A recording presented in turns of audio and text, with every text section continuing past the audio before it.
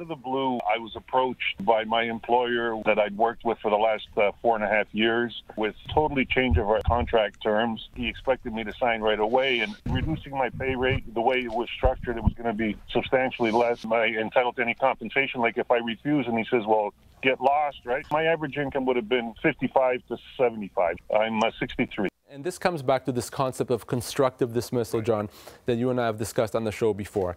And to make it very clear, an employer does not have the right to change the terms of employment in a significant way.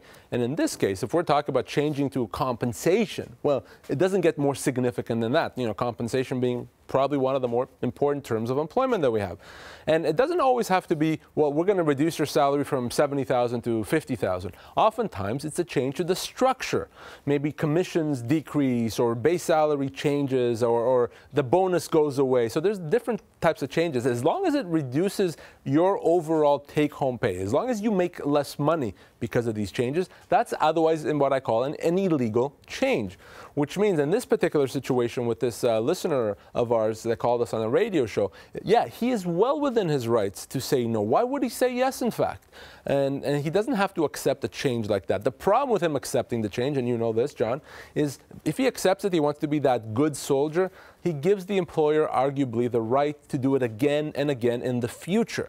So he has a choice. He can accept this change and continue working, or he can treat his employment as being terminated, again, a constructive dismissal, and leave with his severance.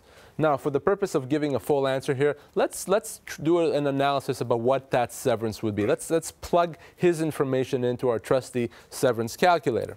So he's in a sales role, 4.5 years of employment, 63 years old. Let's assume salary of $70,000, sure, whatever it is.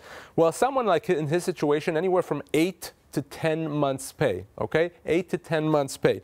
So that's $46,000 to $58,000 that he'd be owed if a constructive dismissal. So he has to think, do I want that 8 to 10 months pay, or would I rather stay with the lower paying job? That's his decision, but the law makes it clear you do not have to accept a significant change to the terms of your employment. You know, it's funny, we've talked about this for so many years about when there's change to the employment, and often this is the same when people first take a job, they looked at that contract. They may be thinking that year or the year ahead with 10% pay reduction, but it's the aggregate of 20 years. Yeah. That's what's, you gotta look long term. You gotta think about it. And if your employer is gonna start messing around with your compensation, right, it may be better to leave, get your severance, and move on to a different job where you're gonna have better stability. But you mentioned employment agreement. You know, one of the things an employer can do is, and some employers do this, believe it or not, they can stipulate in the employment agreement that we, the employer, have the right and the power to change your job compensation, or to change your salary down the road. What a horrible thing if you think about it, for you to sign an agreement that gives the employer the full discretion to reduce your pay.